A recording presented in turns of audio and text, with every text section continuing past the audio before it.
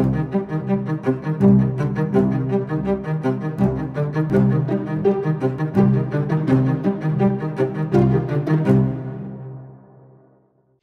everybody, this is Frantz Kantor here, cartoonist, illustrator, teacher to Tinker, Tailor, Spy, caricaturist, you name it.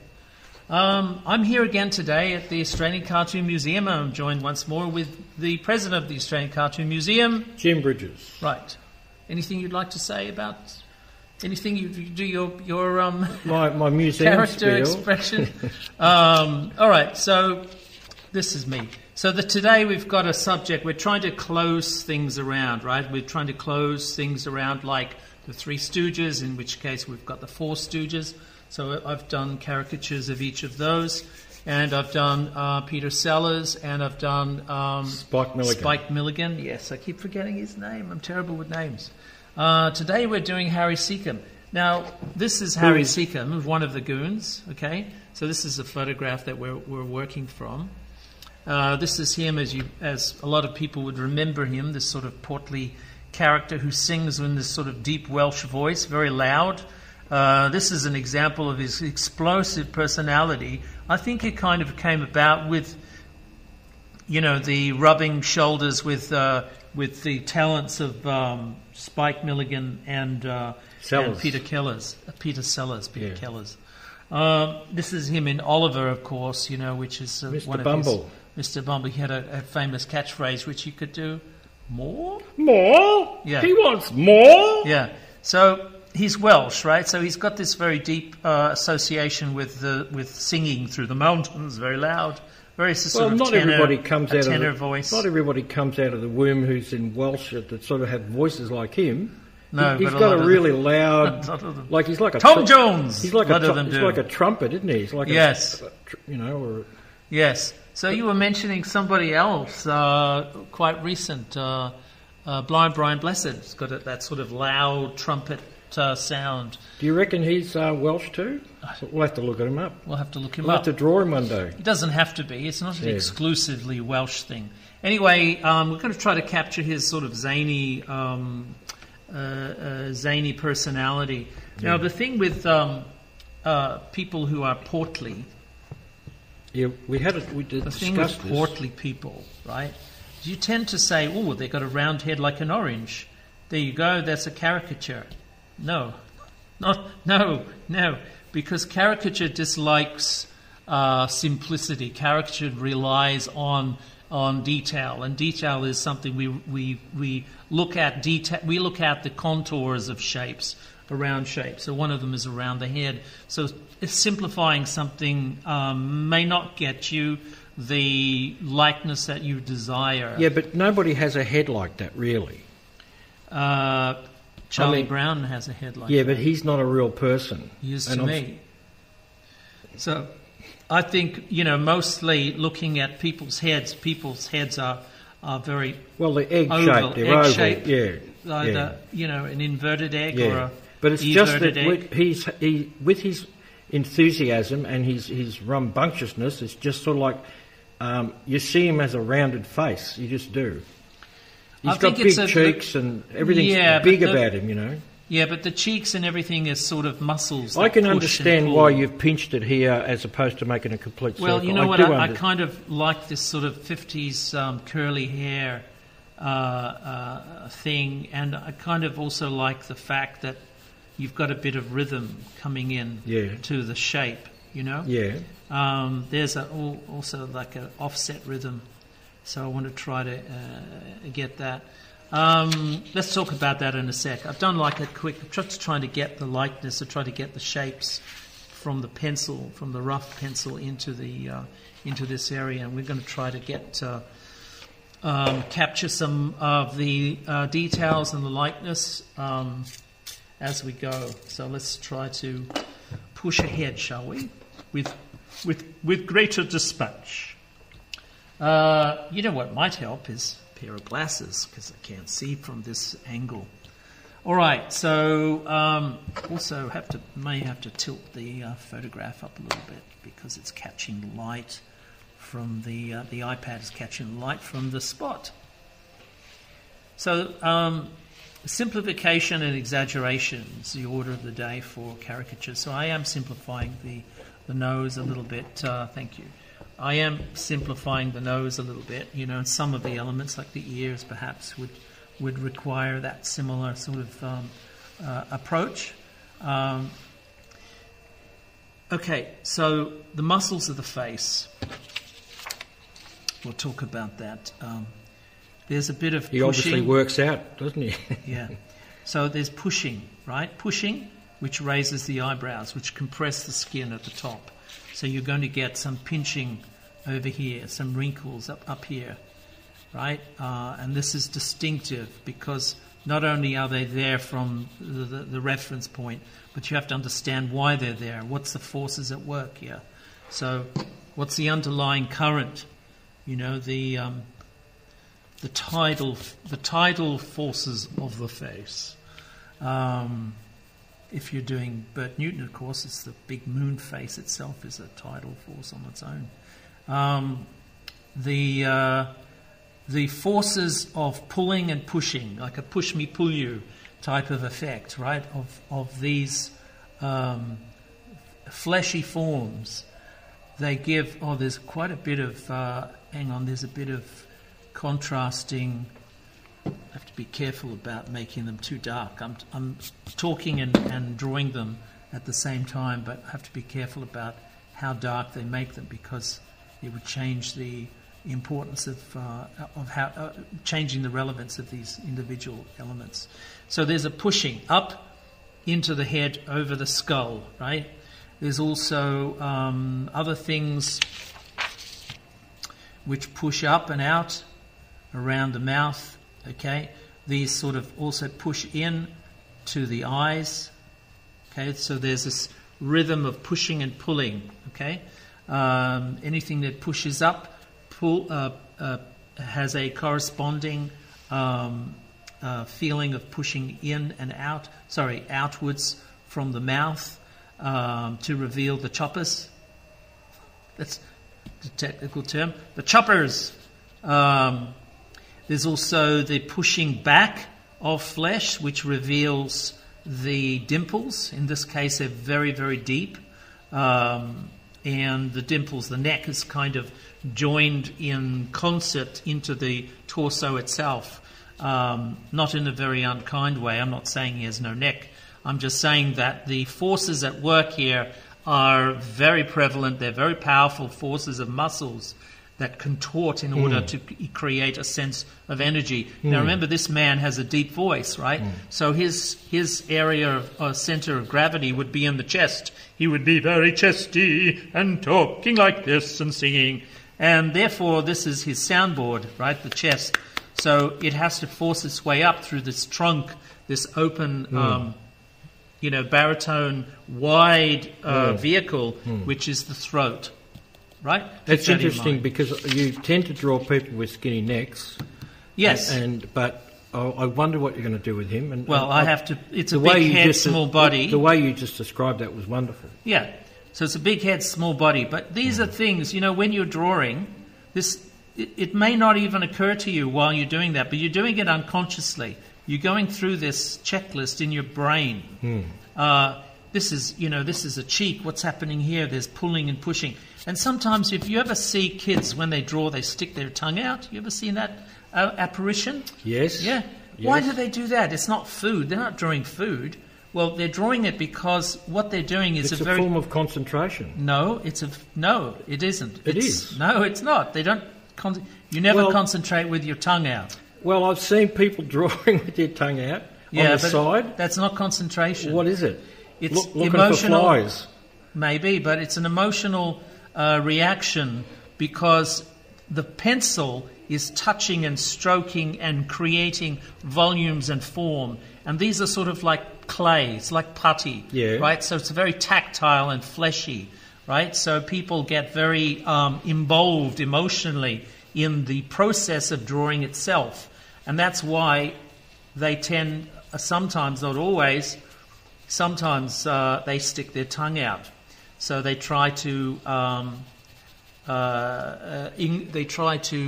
accommodate the tactileness of the subject that they're playing with. You'll see it if you give somebody clay or Play-Doh, right? After a while, how did you make a tube out of Blue tack. Blue tack. Well, it's you asked for it, so I dropped it in. You know. Right. Well, I don't know about that because I know that when I see people concentrating in particular, they tend to do it. I mean, who was it? I went. Have you ever thought why they do it? I went and saw Loudon Wainwright. Animals don't do it. Monkeys don't do it. Yeah. There's something. Well, animals do. No, they don't stick their tongues out when they draw. Monkeys do not. No. Monkeys do not. If they're inclined to make marks. Are you a world expert on monkeys drawing? I am. I'm an expert on drawing. Well, look, I don't believe monkeys draw. Monkeys make marks. I'll defer to you, but these are representational marks. I've seen Loudon Wainwright III. Who's that? Who's that? Yeah. Well, he was going to be the new Dylan, but that's another story. Anyway, he's a singer-songwriter. Dylan Thomas or Bob Dylan? Robert Zinnemann. I don't know who that is. That's Bob Dylan's real name. Right. Okay. Anyway, I'm as thick as when he's playing an intricate piece of music, he tends to stick his tongue out while he's playing that bit because he's sort of trying to get his, he's trying to remember it because and get it physical right. and trying tactile. to get it right. He's trying to get it right. So it's a form of concentration. No, it's not. Well, it's a trope. No. You can fight all you want. It's already a trope. It's not concentration. It accommodates. I'm going to have to go through about 10 million cartoons and find at least 5 examples of that happening. It's not concentration. It accommodates concentration. It accompanies concentration, but in itself, it's not concentration. No, of course it's not by itself. Because I don't stick my tongue out to concentrate. It does accompany. Oh well, we meet. It can. We meet in the middle. No, we don't meet in the middle because it's nothing to do with the consciousness. Concentration is to do with the brain. This is something else. This is a tactile feeling. It's why, people, if you want to go, look, this is, I'll show you this. Get some Play-Doh or some putty or some, blue tack or something and start to manipulate it with your fingers. Blue tack. I never leave home without it. So this is a tactile, physical property. Yep. Okay? Yep. So that's what I'm trying to do with a pencil. Now, most people are unaware of this process. They have a tactile feeling of creating a physical form, right, with a pencil. Now, the two things don't necessarily go together because we rely on pencils to write marks, right? They have absolutely no meaning until we make the marks in some form of order, right? Karl Marx. Yeah, brothers. Well, to create meaning with the marks. So we're creating these recognizable symbols and shapes. But in drawing, you do symbols and shapes that have a great deal more meaning than the words themselves. Like you could draw face. You could write face, right? But the minute you start to draw a face, it becomes a different matter, different thing. It has more relevance. It has more meaning. Okay, here I'm drawing a sad face. So just a symbol. These symbols here. I've never seen Charlie Brown actually cry. So these symbols here have much more relevance than the word for face. Okay, it has more flexibility and it has more interpretation. Well, I mean, if you can't speak English, you wouldn't recognise that, but you'd recognise. Well, the other thing with drawing, it's universal. The other thing with drawing too is that you're actually creating things that have a relative.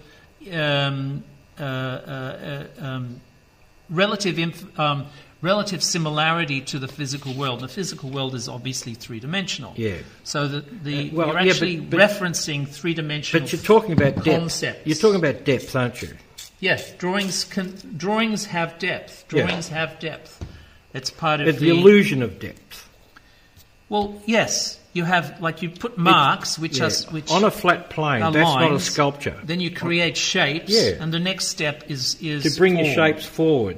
Well, it's to create form. Yeah. It's a three-dimensional construct. Yeah.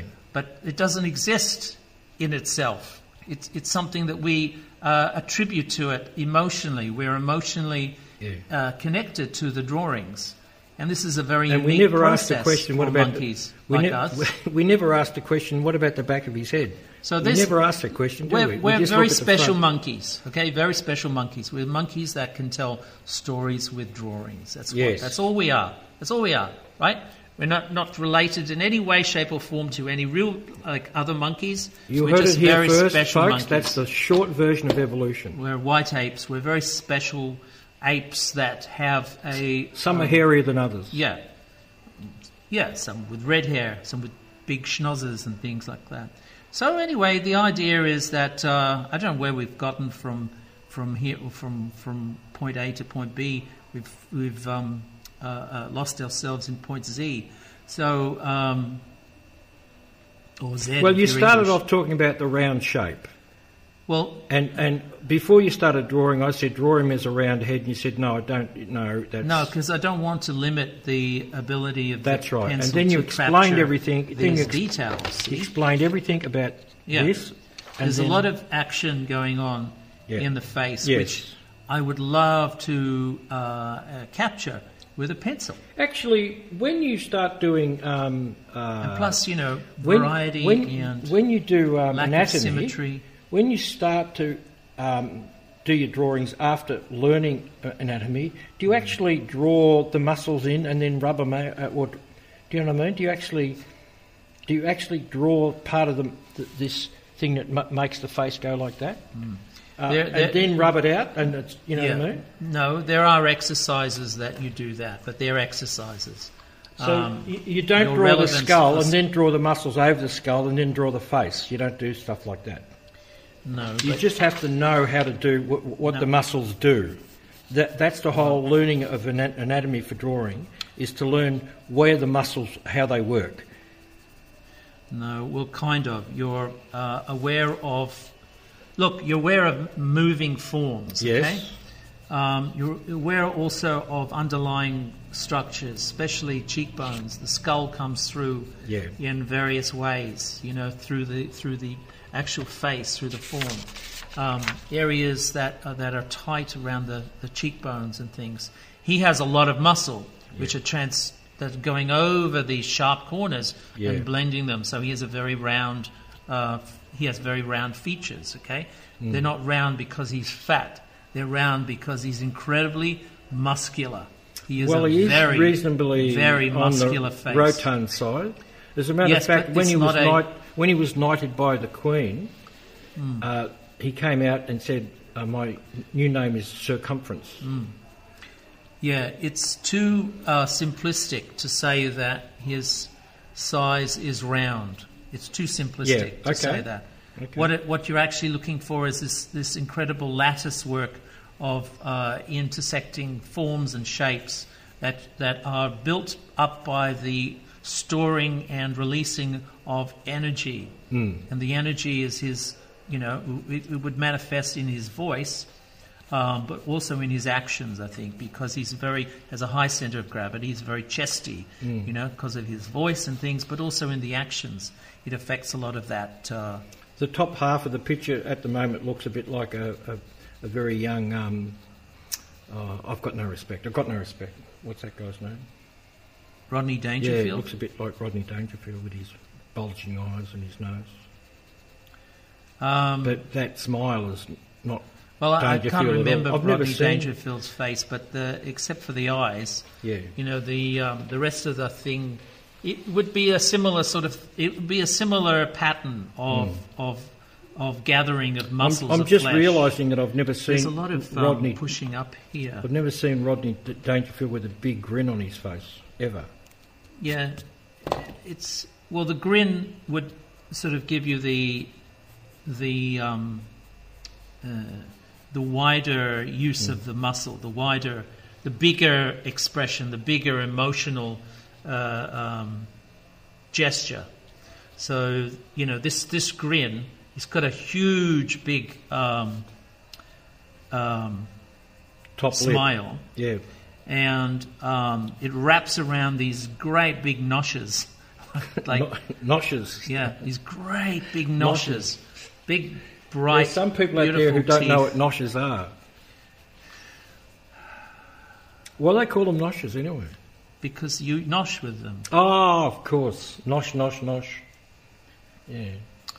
So he has a beautiful set of choppers. Bucky Beavers, and, yeah. Sorry. What's Bucky Beaver? That's from a commercial. Yeah, he had... Brusher. That's it. Ipana. Yeah. Ipana. Big teeth. Yeah. So... see what advertising does for me now. I've gone down a rabbit hole of advertising. Yeah. I adore advertising. The most powerful advertising that's ever existed is cartoon advertising. It is. I agree with you just totally. Unbelievable. The language and why the people visual don't language. Use it, it's beyond me. I know why they don't use it, because it's too bloody powerful. Oh. It's just too much. We want subtle advertising. Well, you want advertising that doesn't get you into trouble with okay. with mothers groups. Mothers groups. Well, yeah, because they erroneously think that cartoons only attribute to children. They only I think that's communicate an old idea. to children. I think that's an old idea. I think that.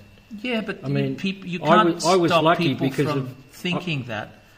Bad psychologists think that all the time.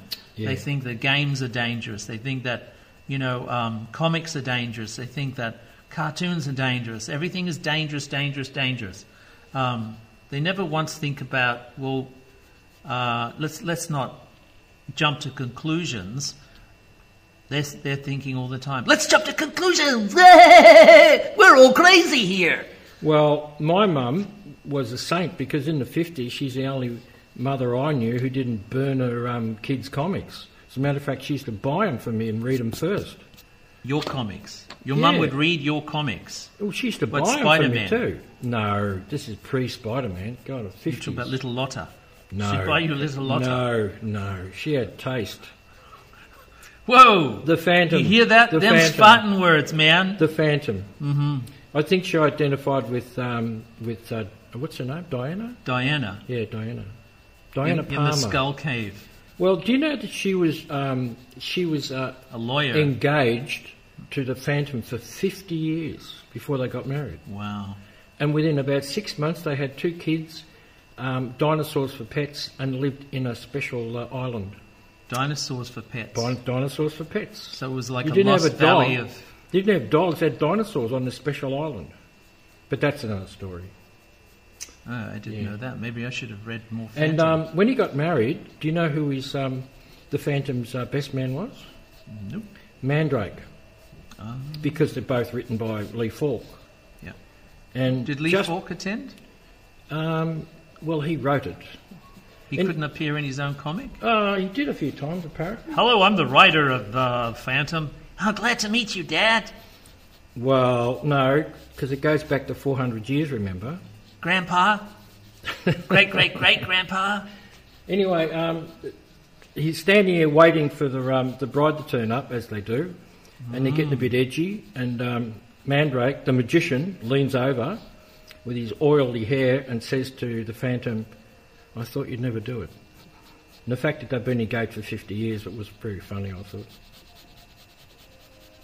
Where did you read this? In the newspaper or in the comic? Waited for the reprint of the newspaper comic in Australia's... it's funny because the Phantom... We'll have to do Lee Falk because he's a really interesting character. Is he? Yeah. He was going to make a film about Mandrake with Fellini, all sorts of stuff. He knew a lot of people. He wrote plays. He put on plays. He wrote a lot of stuff. We'll have to talk about Lee Falk, and I'll save those stories for another day. Yeah. But let's getting back to this guy. Now, this guy is part of the Goons. Now, I don't know. He's the straight guy in the Goons? Well, yes, but calling him straight because he's a fool. No, yeah, he is a fool. But because he's the guy... would say, you silly, twisted fool, you know. Yeah. But I only remember one line that struck out for me. They were in the jungle, and they had no food. They were in the jungle, and it was for some story. I don't know. I think they were laying pipe, or they're trying to do something like the Suez Canal. And they're laying pipe in the jungle. I think that was something like that. You've got 3 stories all mixed up already. All right, I've got 3 stories mixed up. Push on. Anyway, one of the lines was. We were in the jungle for 30 days and 30 nights, and then our food ran out, and you hear these footsteps. Yeah, and that's the food running out. And then he shouted out, "Come back, food!" He does a lot of shouting. He's got a really loud voice, and he's always, a bit like me, bursting into song, but really loud. He used to come out here on the Mike Walsh show, I think, and do appearances where he'd sing a song for the Blue Rinse set who come there by bus. And I guess you have to be there. Why am I talking about that? Well, I used to watch a lot of those shows because guess what? Guess who didn't go to school? Me. And why didn't you go to school? Long many stories. Oh, you were bullied. We'll leave that for another day. Because you were a right-handed artist, not a left-handed artist. I don't think they really cared whether you're right-handed or left-handed. That you get out of school card. Is it having a left-handed? I think you had. I didn't go to Catholic school. I had a remarkable mother because she didn't burn me comics like all my other mates. But your mother was pretty remarkable because she let you stay home. Yeah, but. And she took you to Peter Sellers movies, apparently. Yeah, she did. Yeah, that's probably not a good thing for little kids, but yeah, I don't know. She did encourage you to, like, for instance, the Goons used to be on at 12 o'clock every Saturday. What do you mean? On the radio. Ah, okay. And you'd rush to the radio to hear the Goons. I only listened to radio in the mornings on 2UE, I think it was something like that. John Laws, eh? No, Bob Rogers and... Bob Rogers, gee. Sammy Sparrow. Going back now. Gary O'Callaghan. He was a DJ, Bob Rogers. What was that television show he used to do? Bob Rogers? Yeah, he used to compare a show. Music show. You're mixing him up with Brian Henderson. No. Brian Henderson did another thing. He did a teenage show. I have no idea. Oh, well. Jimmy Hannon, maybe? No, Bob Rogers has been around longer than those guys. Yeah. Anyway, it doesn't matter if you... Apparently he had a good interview with the Beatles, which... Yeah, that's right. Well, he was the top DJ in Australia at the time, so... Actually, did he go around with them? I think he went around with them, didn't he? I have no idea. Yeah. There were big news then. He wasn't crazy. He wasn't a crazy DJ. He was sort of he's not Wolfman Jack or any. Yeah, he was respectable.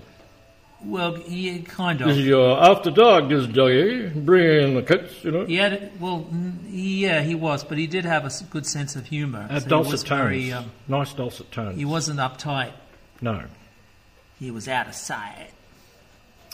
No, and he played pretty middle of the road sort of music, I thought. No, I thought. I don't know. I thought. I don't think he interviewed Frank Zappa for a start. I can't remember. It's interesting how it's lifted already. I can't remember where those eyes. Why are we talking about Bob Rogers? There's I don't know. The eyes have lifted already. They've really come up. So. Well, yeah, but you have to establish the a actual hierarchy pupils. Of light and the dark. Actual pupils are smaller than they are from the photo. So, but you've got that manic quality. Well, let's try to repair it. See, there's a lot of his eyes are whiter than this, but I don't want to make them white all over. So I want to try to make a difference so I can get a sparkle difference, like porcelain. You can see a highlight on white plates. Even though they're white. I'll show you what I mean. I know what you mean. This white here. I know what porcelain is. Pen. You know what porcelain is? Oh, yeah. Been hit by many plates. Yeah. Seen many flying saucers. So, there you go. That's what I mean. White on white? Yes. One's like snow, the other's more like milk. So you can tell them apart. Uh-huh. Are you singing something from the Muppet Show? No, Oklahoma. Oh, okay. It was a Surrey with the fringe on top. Oh, right. I did watch a Muppet Show. I liked it. I think the best thing about the Muppet Show was the Swedish... no, that's the cook. Muppet Show. Yeah, Swedish chef. Yeah, I thought... And the two old blokes, I thought that was the best thing about it. Yeah. Yeah, yeah. And of course the Cookie Monster. He was terrific. No, he's not. Cookie. Well, that's from Sesame Street, which is their. Oh, their well, kids' show. they all come from the same stable. Mm. Yeah, except Fozzie wasn't on the. I like Fozzie. Did you? Waka waka waka. I thought it was a bit of a whacker myself. Oh, I loved him. I had a Fozzie Bear toy for years until my kids destroyed it. I'll have to buy it again. He reminded me of a drunk Humphrey the Bear. That's what he reminded me of. Okay. Not really a big Humphrey B. Bear fan. I did watch Fat Cat and Friends because the girl on it was cute. Fat Cat was, not Patsy, the other one. People are going to say, "You mean Patsy with the guitar?" No, not Patsy. I like Patsy, but no, this other one was cuter. Let's talk more. I about can feel the Goons. muscles already in that picture. I can feel the stress on his proboscis. No, just those cheeks in particular. Yeah, so, with regards to texture, right? So you're adding shine to things that have meaning. The meaning is that they're shiny. The meaning is that there's like oil glands and things like that around the eyes. So there's a lot of flesh. Oil glands. You heard it here first. Yeah, there's a lot of oil glands in a caricature show. Yeah, there's a lot of caricature show. Oil your glands up. Caricature show. Welcome to the caricature show. Which is a character of a caricature show. So, let's talk tell me more about this guy, Bloodnut. Well, no, this guy. The Goons. I think the Goons, Eckley. Personally. Yeah, Saturday swine. Yeah, that's Peter Sellers and that's Spike Milligan. I talk to the trees. Yeah. That's why they put me away. Yeah, they put me away. Yeah. Eccles. Yeah. Eccles is pretty dumb. Really stupid. I mean, one of the funniest gags of all, somebody gave him a seaplane.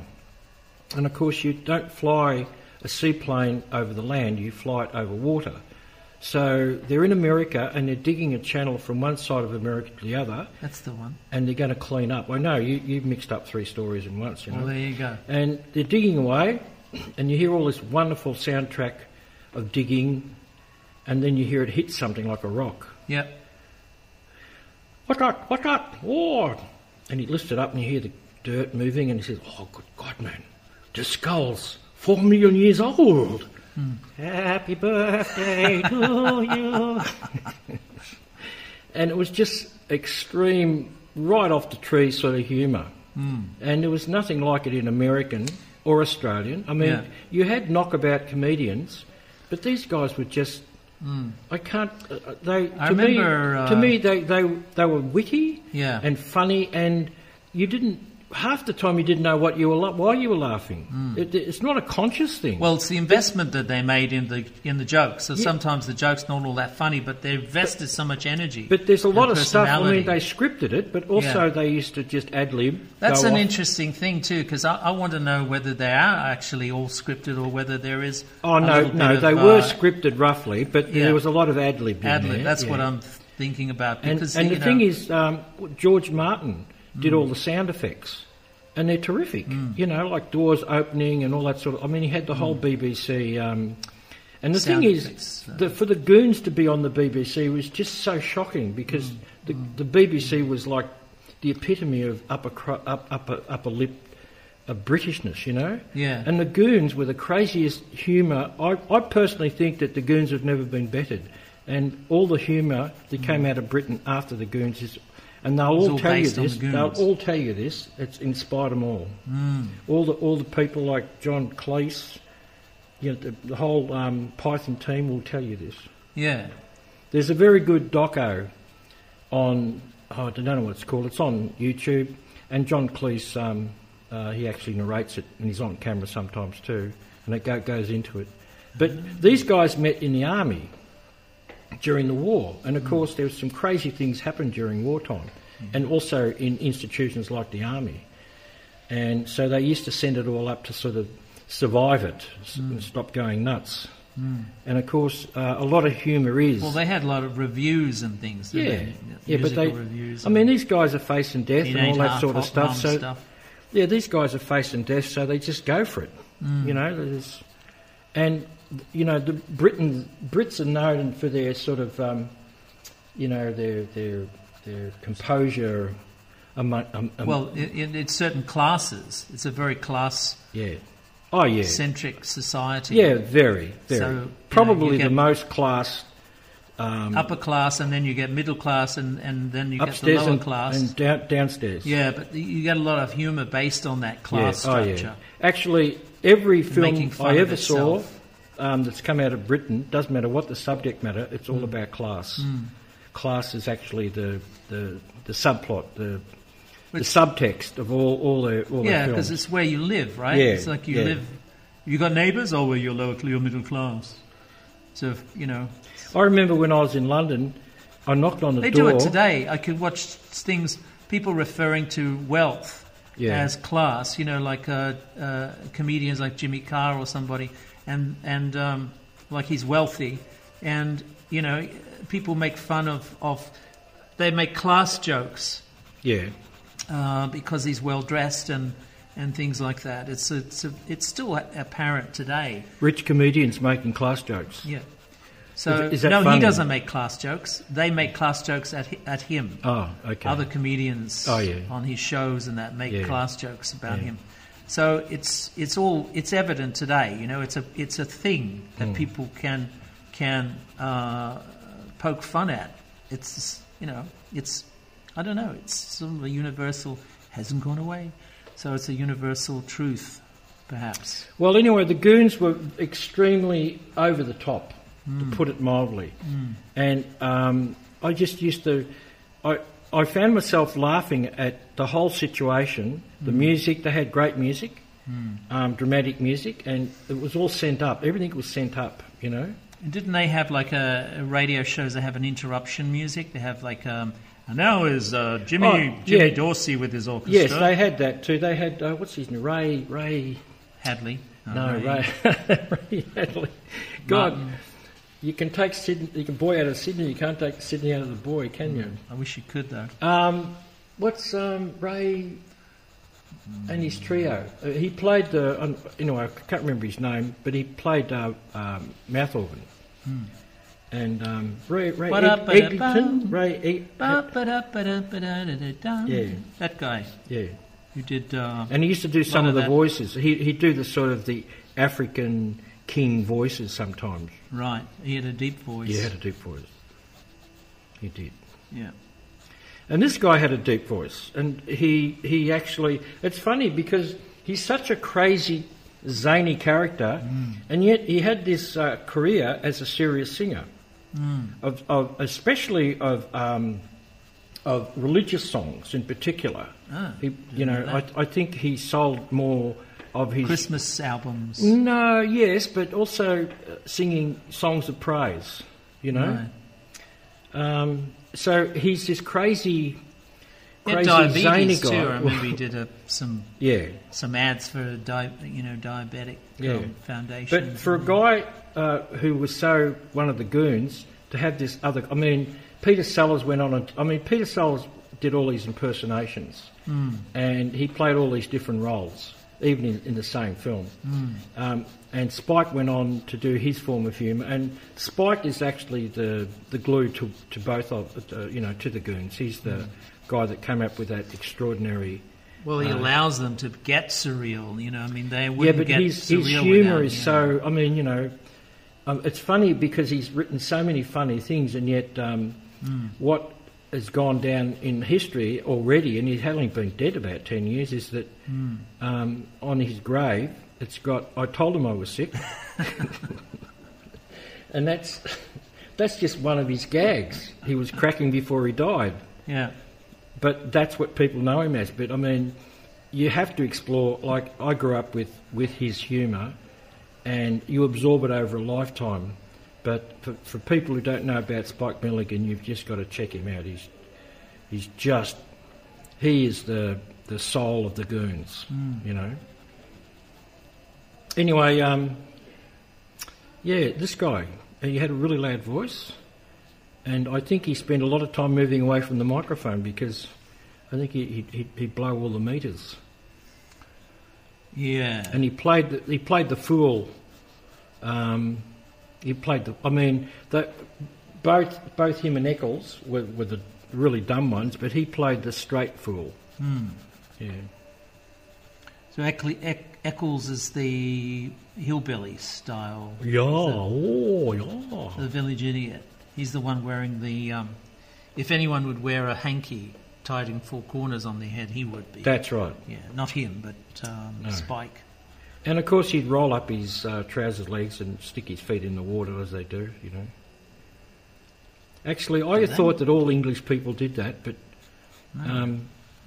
a lot to cool themselves off? Tied a hanky on their head in the corner. You know, they knot the corners. I think they kind of do it because but of Spike Milligan. I've seen Italians do it.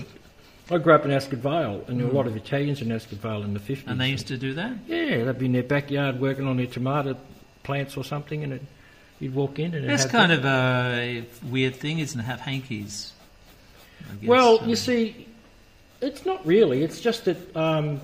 see, that's another thing. Class structure. People with class, upper class, they have hankies, but they fold it into a shape. They have handkerchiefs. And they pop it in their top, in their suit pocket, right? Oh, yes. But the middle classes, the working classes, also have hankies, but theirs are encrusted with snot and hanging out. Snot rags? Yeah, and they're hanging out the back of their pockets. Their overalls. Yeah.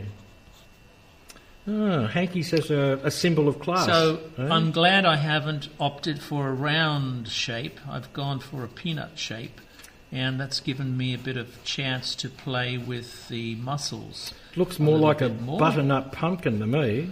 Yeah, I don't know what that is. I don't eat vegetables. Well, you don't eat vegetables? Nah, I don't like vegetables.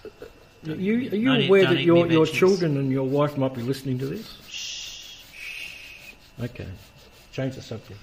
So a butternut pumpkin is in that shape. It's like that, and then it goes out like that. Ah. How come you haven't got... Like a gourd? Well, they all come from gourds. Oh, do they? Yeah. Gourd, love them. Do you know that most instruments, like guitars they all come from and violins, come from gourds? And actually the first pottery was gourds. They just, the bowls... Right. The cups, everything all comes from They just put goods. a butternut pumpkin on a wheel. And no, butternut came later. Okay. And the skins were pretty hard in those days. Actually, if you see the film The Time Machine, the George Powell film with the Australian actor in it, Rod Taylor and Yvette Mimieux. In the beginning of it, when he lands in the land of the Eloy, is it? The Eloy. Eloy. He's walking around and they've got all these gourds hanging off the trees. Because it looks really, having gourds hanging off trees looks really... alien or... Yeah, that's it, and exotic. But they don't grow on trees, they grow on vines. Yeah. Like chocos. Isn't it a choc? I have no idea. The chocos used to, in Sydney, they'd grow by the side of the road. You go to Liverpool way? Oh, Liverpool way. Yeah. It sounds like you're... Liverpudlian. No, it sounds like you're... Sydney's a hotbed of class structure. Class structure? Well, you just said Liverpool way, like, chocos, well, yeah. Isn't Liverpool working class? Yeah. Well, there you are. But you didn't grow up in... No, you were... Eastern suburbs. You were North Shore, weren't you? No. Yes, you were. North Shore was the bush. What do you mean the bush? It was the bush. The other side of the river. Other side of the harbour. North Shore was the bush. No, we went there for like picnics or something in the North Shore. But no, eastern suburbs, Rose Bay, Bondi, place like that. So it's a very sort of... North Shore has beach. Watson's Bay. Well, I thought Vaucluse was the North Shore. That area. let's not talk about all that stuff. That's all geography. Let's talk about Harry Secombe. Yeah. So I'm enjoying this experience of drawing Harry. Well, it's a very meaty face, hasn't he? I'm glad I picked this. Very meaty. Very fleshy and meaty. Yeah, so... And you haven't finished yet either. Not yet. But again, the fleshy, meaty, this sort of stuff, it's like playing with putty or it does look like Play-Doh. You tend to create something that has a textural food element to it. So without going into any disgusting... so you could bite it. You could take a bite out of this drawing. Out of his Is that cheeks, what you're saying? Yeah. You take a bite out of this drawing. Yeah. So you're actually constructing something that has a visceral, tactile quality. So that's the reason why children and some adults poke their tongue out. While they're working, because they are reflecting on how yummy the face is that they're drawing, or the subject they're drawing. They're just thinking about eating or squeezing or manipulating the shapes. So when you think of food, you tend to froth at the mouth. Is that connected to it? Is that what you're trying to say? Yeah, it's kind of a very primal thing, I guess. Primal is a good word. All children have a tendency to... Yeah, they're very primal. God. Yeah, they have a tendency to be quite connected to their stomachs. Children and dogs. I think most people are connected to their stomachs, but that's another story. Yeah, but I think more... Primarily, they're connected to their stomachs. Mm. Yes, and he came to Australia, and it was a film... the government was running out of school teachers, and they advertised for nurses and teachers separately to come from England, because they only wanted English people, obviously. The White Australia policy was still going on. Uh-huh. And so they decided to make a film about it, and he plays a Brit that comes over to Australia to teach, because there were a shortage of teachers this at that is before stage. the Weird Mob. No, it's after the Weird Mob. After the Weird Mob. The Weird Mob is 61 or 62. Yeah. I love that film. That was the bestseller of the 50s in Australia, that novel. Yeah. Nino Colotti. Colotto. Yeah, Colotta. Colotto. I can't remember. But that was the nom de plume of the bloke who wrote it. Yeah. Who had an Irish name. I forget his name now. He had an Irish name. Anyway, no, and the film's called Sunstruck. Mm. And it's on the premise that British people, because it's always raining and the clouds are always overhanging and all that sort of stuff. They come here to turn pink. No, they follow the sun. They do. The Brits follow the sun. Right. They mad dogs and Englishmen. Well, they do. They follow the sun. When Melbourne built its first airport, or a second airport, the Jetport, in Tullamarine, a lot of English people came out here and stayed.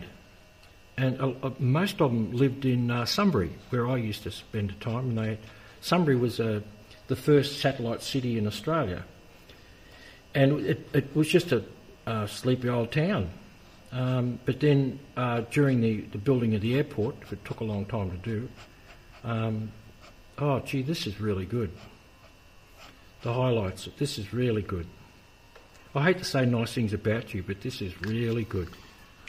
So anyway, they stayed, and they liked the sun, and there's a lot of sun in Australia. Yep. So it was called Sunstruck. Right. But no one's seen the film. It was like an Australian film that sort of... No one sees them. Well, that's not exactly true. What do they see? Well, they saw Gallipoli, as the Americans call it, and they loved Picnic at Hanging Rock. Yeah. And The Cars That Ate Paris. Okay. I'm saying films that you know. Films that I know. Yeah. Okay. I won't use films you don't know, because you obviously didn't. Australian. Oh, did you see? I saw Header. Did you see Razorback? Yep. Oh, because that's a horror film. Yeah, I liked Razorback. Yeah. I One of the few people in the world who liked it, not the Searchers, what's it called? The Sundowners. I like that. Well, that's Fred Zinnemann. That's an American film. Yeah, it's nice. Yeah. Well, Deborah Carr's in it. She's terrific. Robert Mitchum. Well, he's all right too, but the Australian accent. Yeah. Peter Ustinov's in it too. A little bit unkind. What? I think the Australian accent was no, him doing an Australian accent. It was all right. It's okay. People sort of. I like it's not him. an opery accent. It's not a bushy accent. It's a very, subdued accent, which I thought would work. The kid bothered me in that movie. The son, his accent stank. You're a kid botherer, you are. He stank. You're a kid botherer. You don't like Oh, my kids. God. That's, you talk about accent. Yeah, that I know. one, really. Yeah, but kids... P-U. That was awful. Yeah. What about Smiley? You seen Smiley? I love Smiley. The kid was good in that. Yeah. Was he English too? No, he's Australian, Aussie. Was he? Okay. Yeah. That's another British film. Yeah. With Australian actors in it. The Australian actors in that really shine. It's a good feeling film. A little boy called Smiley. Yeah, they had an English. It's funny. They crooner. had the song Smiley. They made a second film called Smiley Get Your Gun. Yeah, and it's about drug running. Yeah, it's a kids' film in the 50s. Yeah. Because he's doing jobs he's giving. He's taking drugs to people because he's getting money for... Aborigines, I think, wasn't it? Yeah, he's getting money for doing these errands. Yeah. Because he wanted to pay a gun. for a rifle, rifle. That's right. Yeah. No, I think it was a real one. Was it? Yeah. Would they give a real gun to a kid for? That's right. Well, Australia, what do you expect in the 50s? Yeah. My God, look at him. This is what you call a caricature. So, some more Harry Secombe stuff, some more Goons things. Because the reason why we're doing these I think he was really because in of England. the Goons. He had a special place because he was loved. He was loved as a character. They loved him. I mean, you talk about Welsh and they sing and all that sort of stuff. That's true. I mean, the miners used to sing underground. Oh, do they? Yeah. It's kind of creepy, but... I thought they. Have you thought of doing? I thought they sang across valleys, like "How Green Was My Valley." They sang across the valley. Well, I mean, across the but screen. They did that in Bulgaria too. What do they call the dead stuff they dig out of the ground? The dead coal. The dead slag. Coal. Is it slag? No, the slag is what's left. Yeah, that big piles of slag. I've never heard slag called dead coal. I don't know. Coal at one point. You can't make the any. First person in history who ever actually said that. I'm impressed. You slag. Well, that's right. You piece of refuse. You bit of coal. It's the funniest joke I heard for a long time was on the Abbott and Costello radio show, which I was listening to. Well, they don't use words like slag in America, do they? No. They he was cussing. He was cursing somebody on radio. Yeah. No, he was cursing somebody and he was talking about, oh, you tale of two cities, you, this, you that. He was, why'd you say that, Costello? I was giving him the Dickens. Yes, okay, I'll pay that. So, Dickens meant something. Obviously, it was time. The best of jokes. It was the worst of jokes. Yeah. Oh, look, this is lovely. I hate to patch on the back. You know what we're going to do next, don't you? Now, because we've done this so many times before. We've done the Stooges. We've done the Marx Goons. Brothers. Yes. The Blessed Trinity of Humour. The Goons, the Three Stooges, and the Marx Brothers. Yeah, but who's on first? What's on second? And I don't know who's on third. So we're going to do Abbott and Costello pretty soon. Because I love them. How pretty soon is that? Very soon. How about that? This is Harry Secombe. This is Frantz Kantor, and my co-host is Jim Bridges. And we'll say, you want to sign off? Well, do you think we should change it? No. We'll see you on the flip side, but don't forget to subscribe. Yeah, don't forget to subscribe. But I was more than that. I thought we were going to end with a Goon thing. A Goon thing, yeah. Oh, I was waiting for you to blacken his tongue. Nah, look at that, boy. I hate to say that, but that's a bloody good drawing. That's a bloody good drawing. This has been a lot of fun. This is before, and this is after, and this is Harry Secombe. So catch you. Ying tong ying tong ying tong ying tong ying tong ying all to ying tong ying tong ying tong ying tong ying tong ying tong. Diddle-I-po. That's right. Okay, catch you later, guys. Okay, bye-bye.